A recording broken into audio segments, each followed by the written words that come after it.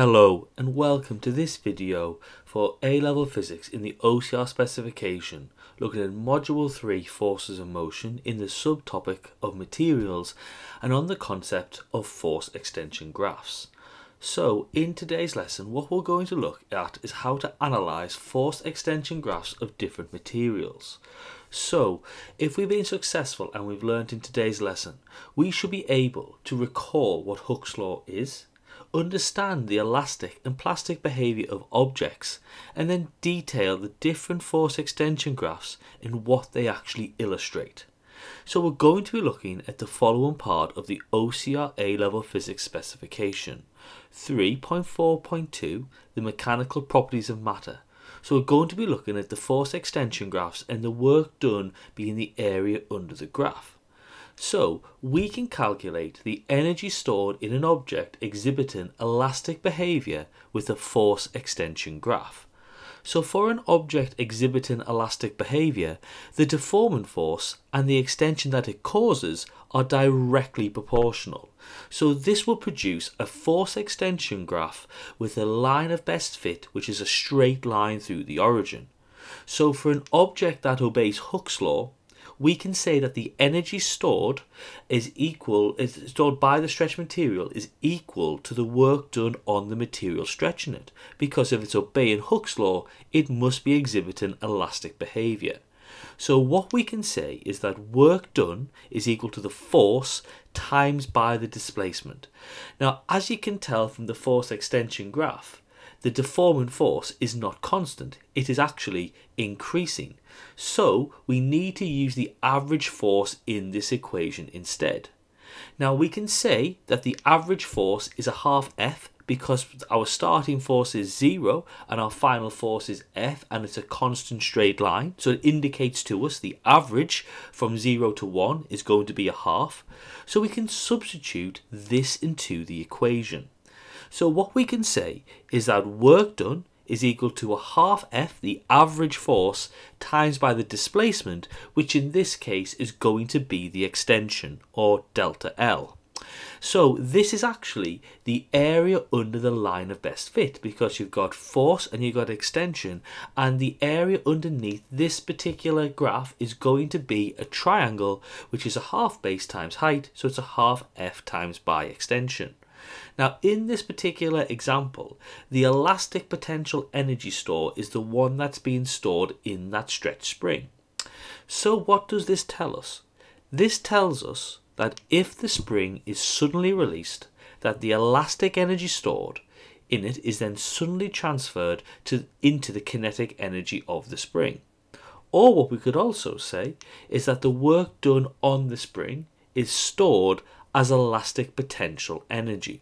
Now we can say that this energy is fully recoverable in this situation because the object in this instance is exhibiting elastic behaviour. Now, if the material has gone through plastic deformation, which will be indicated on the graph with a curved line, then some of the work being done on the material will have gone into moving its atoms of the material to new permanent positions. So therefore this energy would not be recoverable. Now as we said before, work done is a half F times by extension, or delta L. Now as this is an elastic object, we know that Hooke's law is being obeyed. And Hooke's law is F is equal to K times by delta L times by extension. So what we can do is we can then substitute this value into the value of F in the particular work done equation stated above. So if we substitute this in, we can say that the work done is a half K times by extension squared. So what this indicates to us is that for a given spring, energy is directly proportional to the extension squared. So what this will indicate to us is that doubling the extension quadruples our energy stored. Now it's important to know that, as we said before, if the material is stretched beyond the elastic limit, some work is done in changing the position of the atoms. So this would not be stored as elastic energy, which would later be released. So what we can indicate from this is that when an object is inelastic or plastic, that these work done equations stated on this screen cannot be used.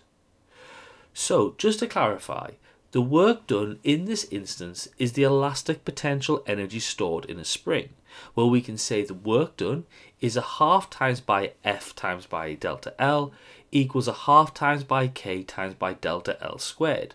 And the work done, or the elastic potential energy stored, is the area under the straight line of best fit for a force extension graph. Now, whilst the force and extension can be measured for a steel spring, the same can also be carried out for a rubber band. So on this screen below are sample results gathered for a rubber material. So you've got to think about, does the rubber obey Hooke's law, and could you actually calculate the spring constant for rubber? Well, you can firstly say that rubber does not obey Hooke's law, as the line in this force extension graph is not straight. So therefore, force and extension are never directly proportional. Now, because there's no straight line section of the graph, then there's no possible area on this graph where you can calculate a spring constant. However, the area under the curve still does show the amount of elastic potential energy stored in the rubber band. So we can say that the area under this curve is the elastic potential energy stored in the material as it's being stretched. So to calculate the area, you can count the squares of the graph, split the area into different shapes, or integrate the equation of the line.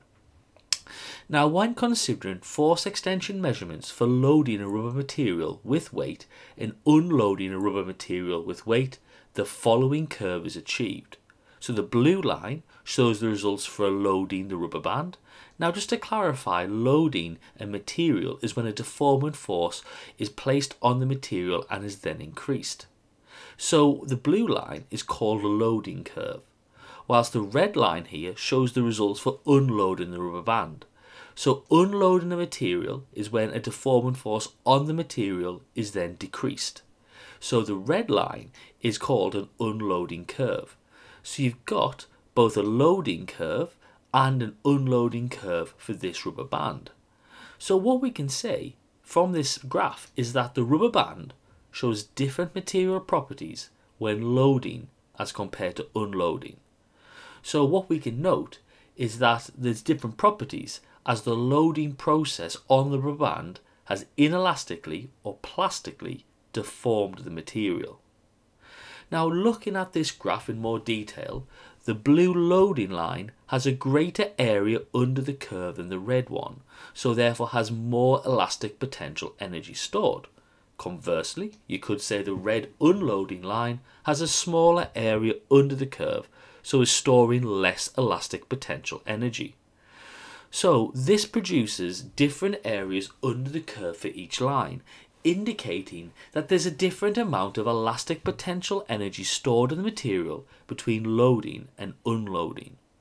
Now, there is less elastic potential energy stored in the material when unloading compared to loading. Why is this? What work has been done? Now, the difference in energy stored in the rubber band is due to some energy becoming internal energy of the molecules. So consider how particles behave when a material is acting elastically. If the object is acting like an elastic, when it is put under tension, the atoms of the material are pulled apart from one another. Now, the atoms can move small distances relative to their equilibrium positions without changing position in the material. Now, once the load is removed, the atoms return to their same equilibrium distance apart. So therefore, the material would still be obeying Hooke's law. But consider what happens to the particles after the material has inelastically deformed. Now, if the deformation is inelastic or plastic, the material is permanently stretched after the force has been removed. So what this means is that some atoms in the material move position relative to one another. So when the load is removed, the atoms do not return to their original position. The material has been stretched past its elastic limit. So the stretching effect makes the molecules absorb energy and start to vibrate faster, so it increases the internal energy of the band. So we can sense that the energy has changed store, work has been done. So the internal energy of the molecules increases, which increases the temperature of the rubber band. So we can say work has been done by the rubber band. Now we have a name for this energy dissipation out of a material via this process, and it's called hysteresis. Now we can derive the work done by the rubber band into the internal energy of the band by measuring the change in the areas under the curves. So in our loading curve here, you can see the area under it is the elastic potential energy stored when the rubber band is being loaded. Whilst in this one, we can see it's the elastic potential energy stored when the rubber band is being unloaded. So the difference between the loading area under the curve and the unloading area under the curve is the work done by the rubber band. So the work is done to rearrange the atoms of the material, and energy is transferred to the thermal energy store of the object and its surroundings. So we can say energy is dissipated via hysteresis. Now the loop formed by the loading and unloading curve, as shown on the screen, is called a hysteresis loop. Now actually this has many useful situations in the real world. So work is done rearranging atoms of material, and energy being transferred to the thermal energy store of the object and surroundings. And that's used in the crumple zone of vehicles. So they inelastically deform during a crash, so less energy is transferred to the passengers within the car. Now the following graph here shows the force extension graph of a sample of material with a particular shape and size for this rubber band. Now we can sense that the unloading line goes through the origin, so this tells us that the rubber band returns to its original shape after all of the force has been unloaded. Now the area under the loading curve is the work done to stretch the rubber band, whilst the area under the unloading curve is the work done by the rubber band being unloaded. So to clarify, once again, the area between the loading and unloading curves is the difference between the energy stored in the stretched rubber band and the energy recovered when unstretched. And the difference between the energy stored and the energy recovered is because some of the energy is transferred to the internal energy of the molecules.